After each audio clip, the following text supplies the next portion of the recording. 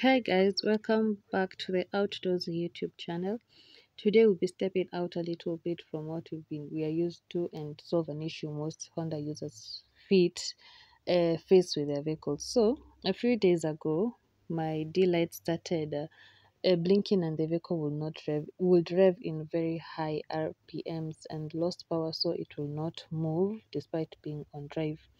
I unfortunately did not take a video of this, but I diagnosed the issue with a computer and got the error code P1886, which I will attach on the screen, which when you Google, it shows that the issue is with the gearbox, specifically CVT output sensor malfunction.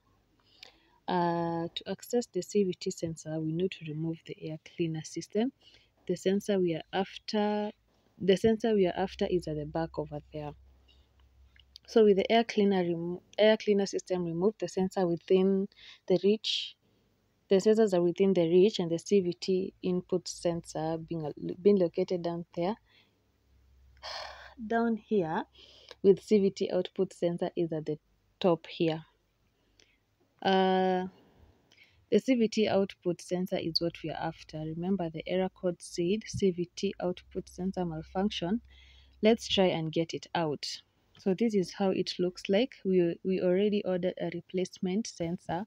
Please note that in Kenya it's hard to get OEM parts, but we have shops that sell spares that work well with your vehicles without having to incur shipping costs.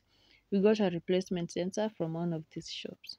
So let's go install this new sensor and see how the vehicle performs.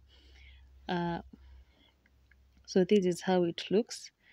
One is the one that had a big card and the other one is the one which is the new one.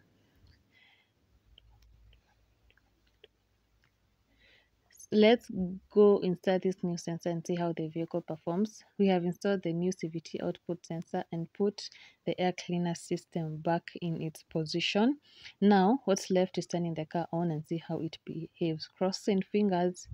The vehicle ignites with no issues, so let's wait the cold engine to turn off, then we put on the drive.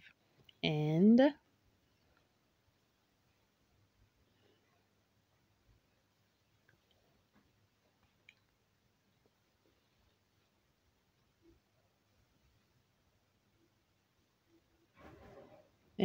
off we go. The D light is not blinking, and I think we solved the P1886 issues. Ladies and gentlemen, we are good to go now. Remember to tighten any bolts, screws and nuts you might have left loose. Also, always perform a computer diagnosis. It will save you a lot of money. Like in my case, the repair guy was asking me to import a new gearbox, and yet the issue was a simple sensor.